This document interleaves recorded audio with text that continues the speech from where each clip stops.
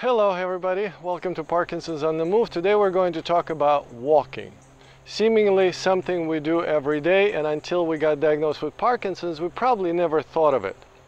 Well, with Parkinson's, we have to think about it all the time. Like everyone else, I have gait imbalance, and those are the first symptoms I had of Parkinson's. Something wasn't right with my walking. And it took me quite a while to figure out how to get back to normal rhythms of just simple act of walking. Well, oddly enough, it is possible. It is quite simple, and we will demonstrate it today.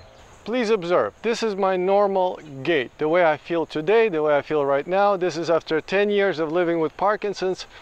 This is me just walking.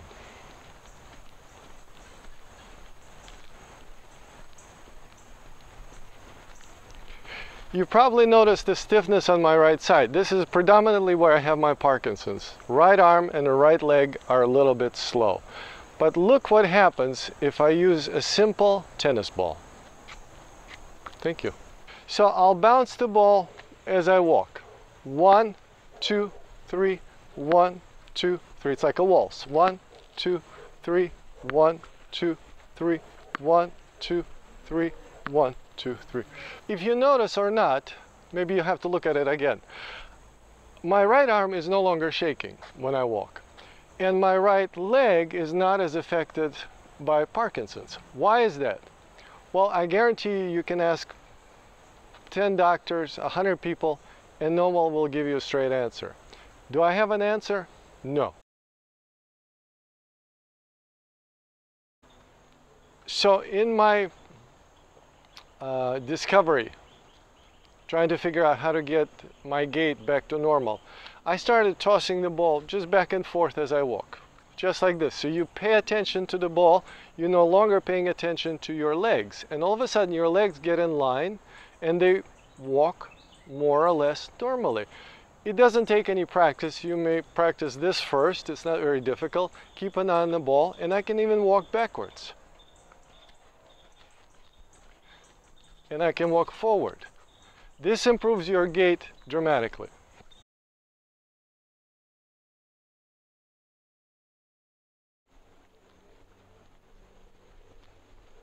Because I'm focusing strictly on the ball, I cannot think about anything else.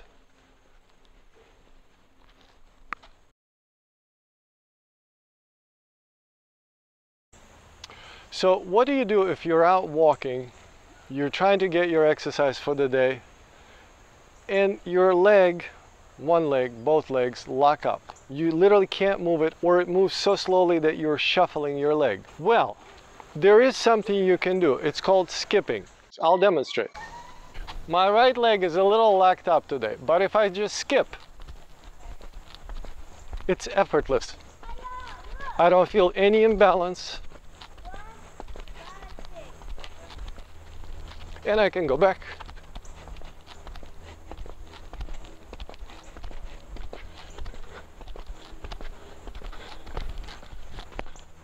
So this was the skipping. Fairly simple, fairly routine, and probably you will find it natural to do. Give it a try. You will be amazed at how much better your legs are working when you're just skipping. Another way to just basically exercise and do some kind of cardio or running is to do this.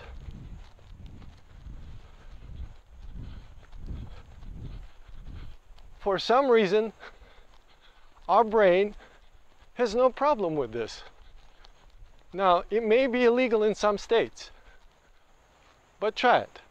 It does feel more natural. It's almost as if by magic, the limping, the imbalanced gait just vanishes.